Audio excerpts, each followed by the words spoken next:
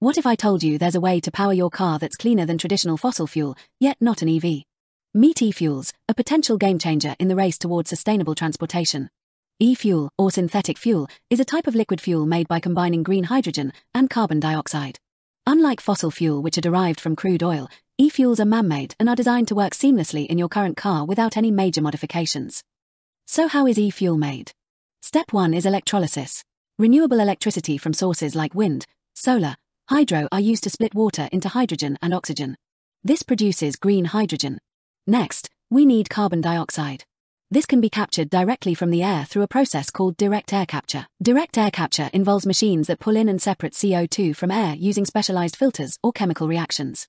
By recycling CO2 that is already present in the atmosphere, e-fuels offset the greenhouse gases emitted when they're burned. In the final step, the hydrogen and CO2 are combined in a chemical process called synthesis. This is typically done through the Fischer-Tropsch process. These processes convert hydrogen and CO2 into hydrocarbons, which are then refined into various fuels like synthetic gasoline, diesel, or even jet fuel. The end product is nearly identical to conventional fuels, making it a drop-in replacement. While fossil fuels release CO2 that's been trapped underground for millions of years, e-fuels recycle CO2 from the atmosphere. This creates a closed-loop system that can significantly reduce overall carbon emissions.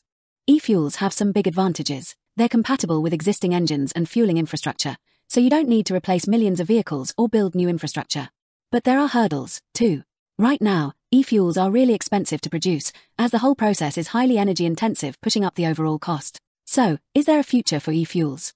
Many experts see them as a complement to electric vehicles. There are many industries like aviation and shipping which are almost impossible to convert into fully electric.